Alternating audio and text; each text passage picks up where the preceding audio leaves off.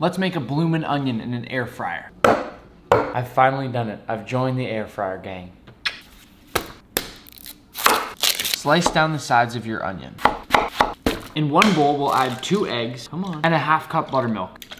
In our other bowl, 2 cups cornstarch, some Old Bay seasoning, and a nice pinch of salt. Dredge your onion in the dry mixture, then in your wet mixture, then back in the dry. Shake off that excess. I know it looks messy, but we'll dishwash the fryer basket when done.